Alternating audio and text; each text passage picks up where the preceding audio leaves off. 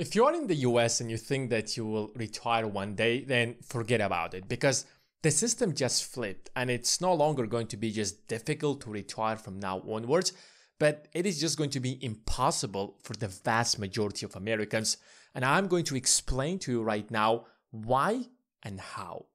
So if you take a look at your paycheck, every time you receive your paycheck, there is a payroll tax.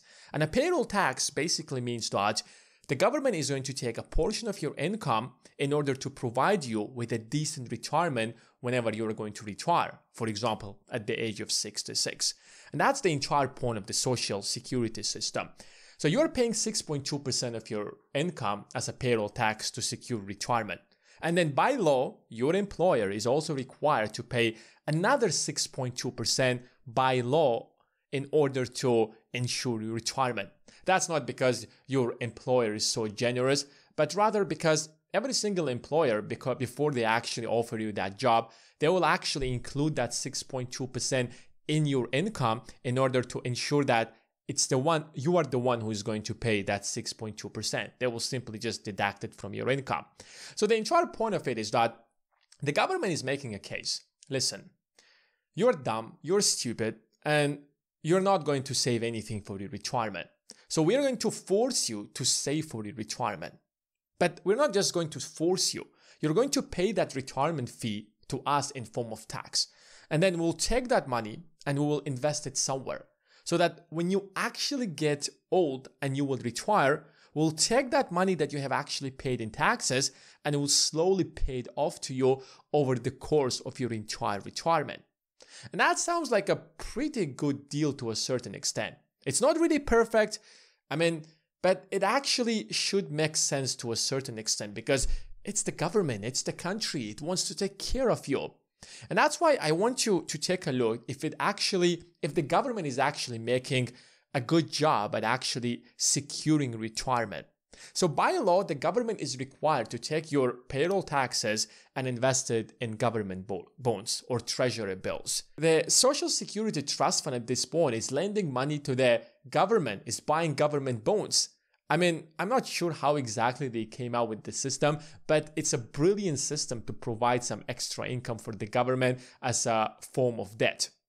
But that's not the point. The point is that whether the government is doing a perfect job to ensure retirement. So let's take a look at that. If you actually scroll down and you take a look, let's take an example that you're making $60,000 and over the course of 35 years, you are going to save $260,400. Is that a lot of money? Well, in some sense, yes, it's a lot of money, but that's not really enough money to ensure your retirement because $260,000 isn't going to get you that far, right? So if you're actually paying 12.4% every single year and you are basically paying $7,440 every single month, that will equal to $620 per month, or this giant amount over a period of 35 years. And in order for us to find out if that's enough money for you to retire, then we have to do the simple math. Life expectancy in the US, as of the time I'm recording this video, is 80 years old. And the retirement age is 66. So that's a 14-year time period. So if we take this amount and we divide it by 14 years, it is going to give us $18,600. Is that a lot of money per year? Well, let everybody decide for himself. And that is going to amount to $1,500 per month. Now, honestly, it's not really a lot of money.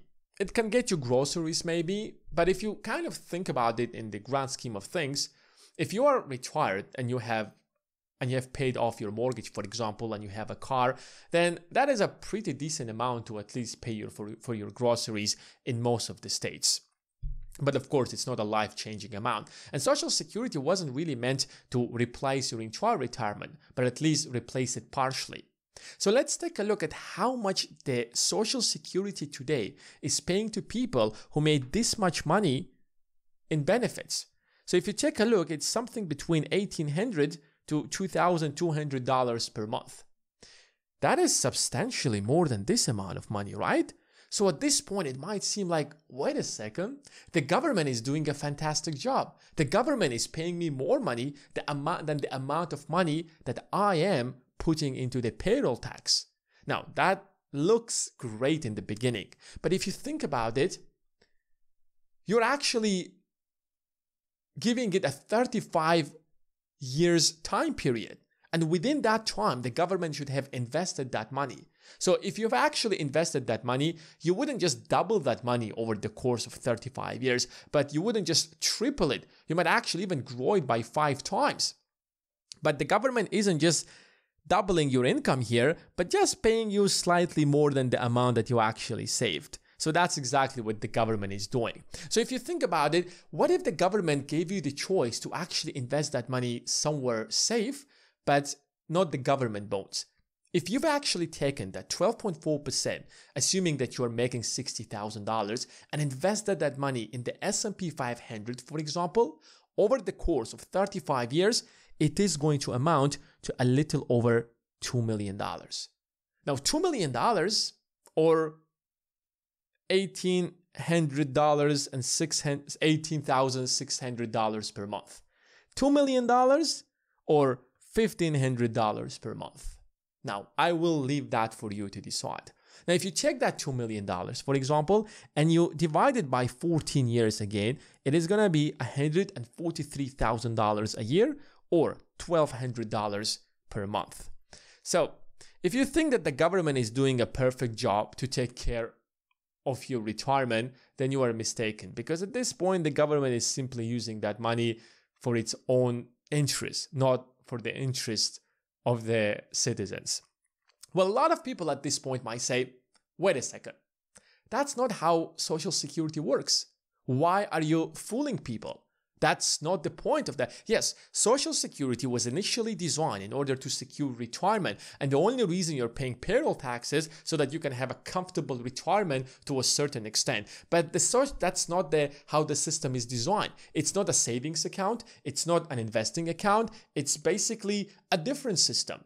The point of the Social Security system is for you to pay taxes to take care of the elderly people, so that when you actually became elderly, and the working people of that time will pay for your retirement. That's the point of the Social Security system. That's why we can't really do this math, even though that this would be a fair way to actually deal with it, because if you're paying taxes in order to secure retirement, maybe you should have an option to do that, right?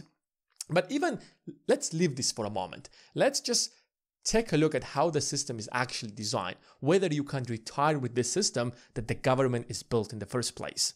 So if you take a look at the current system, it was designed in such a way that we have a certain number of working people, and there are always more working people than retired people. So initially the system, let's say for example, designed that 100 people is going to take care of 10 people. It's not 1 for 1. Because if one person takes care of one elderly person, then that person might have actually be taxed at least 70%. But that's not something we can actually afford. So if 10 people will pay a small portion of their paycheck to take care of one retired person, then it makes sense. So 100 to 10 ratio is pretty decent if we want this system to work. But for this system to work, we have to make a certain consideration. For example, we have something called inflation. And inflation means that every single year prices are rising. Like $100 30 years ago was a lot more money than $100 today. And that's why the benefits that the retired people receive are being adjusted to inflation every single year. Otherwise, that money wouldn't make any kind of sense. So if we want for this system to actually work, we must make sure that the income of the working people at this point are actually matching with inflation. Otherwise, their benefits are rising, but their income aren't rising as much. So what is going to happen at the end of the day is that they won't be paying enough money in order to secure these people. And that's why we need that the income should rise at least as much as inflation in the first place. The second most important factor that we have to consider is the number of people on each side. For example, let's say now we have 100 people supporting 10 people, for example, and the system works to a certain extent. But what happens if for example, instead of, let me just change the color here. Let's say, for example, that this number is going to be raised to 50 people. And now we have 100 people supporting 50 people. Will the system work in that case? Well, absolutely not. Either we have to tax these people more, or we have to increase this number in the first place. So this system that we have built, which is called Social Security back in 1935, it works only if the mathematics behind it works. The moment the equation actually flips, then it no longer actually makes sense for people. It no longer will work for the next generation. And that's exactly what I want to take a look here. So if we actually scroll up here and take a look to what extent the system actually works here, we have to take a look at the fertility rate or the birth rate in the United States. Then only we can actually say whether the system works or not. So this is the graph that shows the fertility rate in the US from 1800 up until 2020. And if you actually look at this graph, it will be clear for you whether the system works or not. So the system was built right here. So the Social Security was built right here. And the point of the system was that we're building the system today, and it straight away should start paying for the retired people of today. And the only system would work if the equation is actually makes sense. What happened after that is that we had like World War II at this point, and then we had the period of the baby boomers. And for the system to actually work in this sense, then each generation that we have now should be able to pay for the previous generation. But the problem happens is that when the birth rate significantly starts dropping to the bare minimum. So back in the days, for example, in the peak of the baby boomers, these people used to have like what? Almost 4 children. I would say like 3.8 children per woman or per family, however it's counted. And now it's around 1.8.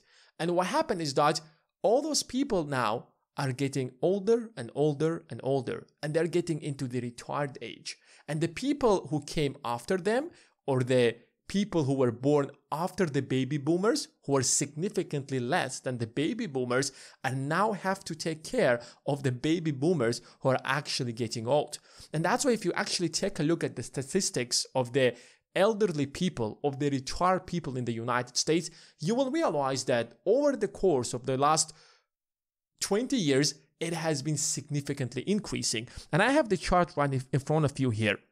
So back in 1950s and 80s, we had like 8 to 9% of the population who were like 65 and elder. And the system would work in that case because now like 11% of the population taking care of the 9% of the population. But as you can see, that number starts rising and rising and rising. And now we are somewhere around here where the percentage is 18. So we have 82% of the population at this point taking care of the 18% of the population. And that's why at this point, the equation does not make sense anymore. Either we have to tax these people or maybe borrow money in order to solve that problem. And the next problem that actually presents that a lot of people are actually not talking about is that what happened over the last, I would say 50 years is that the life expectancy in the US started rising dramatically. Like if you go back, for example, to 1970s, the life expectancy was like 70. You can see that right here. And the retirement age, 66. So if I'm going to retire back in 1970s, the government, the Social Security system should take care of me for another 4 years until I pass away, for example. But now, because the life expectancy has grown substantially to 80 years, as you can see it right here, what happens is that 4 years is no longer enough. Now the Social Security system should pay for my benefits for another 14 years. So not only that, the number of retired people has grown substantially since then, and it's like 82% to 18%, but those who are retired now are living significantly longer, which means that the system simply cannot take care of them. And if you actually take a look at the experts' estimation, the Social Security might actually collapse in the next few years. And if you actually also take a look at the statistics, you will realize that because this is the peak of the baby boomers, yes, and all these people are now going to get retired over the next 5 to 10 years, and it's expected that over the next 10 years, every single year, 4 million people are going to get into retirement. So we will have to take care of those people for at least 14 years. And if the life expectancy is going to keep growing, for example, after that, then we might actually need to take care of them for much longer. And so what exactly are we supposed to do at this point? Should we actually raise taxes again? That's not something that people actually want to do, right? So let's take a look at the possible solutions in order. How can we possibly solve this problem at this point? And I have a few real solutions that can actually help us to get out of this crisis at this point. The first thing we can actually do is that stop adjusting the benefits. So every single year, the Social Security Trust Fund adjusts the benefits for the retired people to adjust them to inflation. So if we actually stop doing that, then the spending of the Social Security Trust Fund is going to reduce over the next few years, and it could be a possibility to solve this problem. But this is not a solution that will ever happen. Because remember, first of all, it is going to actually lower down their paychecks much farther and will actually make the retirement for them impossible. That's number one. And secondly, you have to understand that elderly people are the first people who are out there voting for the politicians. So imagine we have a politician who's going to come and say, I'm going to cut your benefits, or I'm going to stop adjusting your benefits to inflation. Do you think all of these elderly people are going to vote for that politician? Of course not. That is never going to happen, which is why elderly people, retired people, have a lot of voting power, which means that that's not a solution that anybody is going to take. Not a single politician will ever do something like that. And secondly, that is unethical to do in the first place. These people worked hard, they paid taxes, they've actually paid taxes for 30, 40, or 50 years in some cases, and now cutting their benefits at this point is absolutely unfair. But we have a second solution, and I think the second solution is the most likely solution that is going to happen in the next few years. First of all, raise the minimum retirement age. And that's something will probably happen in the US in the next 5 years. The current retirement age is 66 in the US, and the life expectancy is 80. So if we actually increase the retirement age from 66 to 72, for example, now we have to take care of them for 14 years because life expectancy is 80. But if we increase the retirement age from 66 to 72, now we will take care of them for just 8 years. And for an extra 5 years, we have extra more working people. So we're kind of adjusting the equation in such a way for the Social Security to keep working.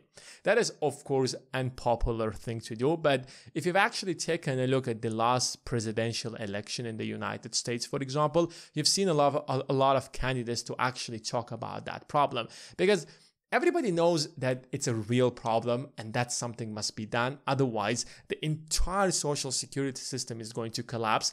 But not a single politician actually has the guts in order to pull something like that because he will instantly lose all of his voters. The second thing we can actually do is that raise taxes. Again, this is very unpopular because if you're going to raise taxes, then you are going to raise the payroll tax. People are already paying a lot of taxes. Like the average American is paying so much taxes in the first place. So if we actually raise the payroll tax, for example, from 14.4% by 1 or 2%, it is going to make a real difference in the Social Security system. But I don't think that is a popular policy to take, and I don't think any politicians could take such kind of a measure in the next 5 to 10 years probably, but I really doubt it, but it's a real possibility. However, there is a real third solution, and that solution has been already happening for the last few years, you can say so, and that is called immigrants. Now, you might actually hate immigrants, or you might actually love immigrants. And it doesn't really matter. So a lot of people are actually wondering, first of all, a lot of people don't really like immigrants because they come to the country, they take our jobs, they take our paychecks, they take our income, they destroy our culture. That is some of the arguments that some politicians are making. On the other side, you have pro-immigrants people, right? And this is not a political debate that I'm trying to shape here. Whatever your opinion, I'm not arguing against you, and I want you to keep your opinion as much as you want. But I want you to think about this thing from a completely different perspective. why do you think politicians let immigrants to get into the country? And that's not just the United States. I mean, if you take Britain, if you take European Union, you will see that they're like anti-immigrants, but at the same time, they leave this back door for the immigrants to get into the country. So why exactly are they doing? This is your answer. Because at the end of the day, when you don't want to raise taxes, when you don't want to raise the minimum retirement age, and you know that your social security system is actually broken, of course, in other countries, they have the exact same system, and it's actually called differently in every single country, but the entire perspective, the structure, the point of the system is exactly the same. Maybe some minor differences here and there, but the system is pretty much the same in every single country in the world, including the United States. So when you have immigrants coming into the country, what kind of people do come into your country? These are not old people. These are the people who want to come and work.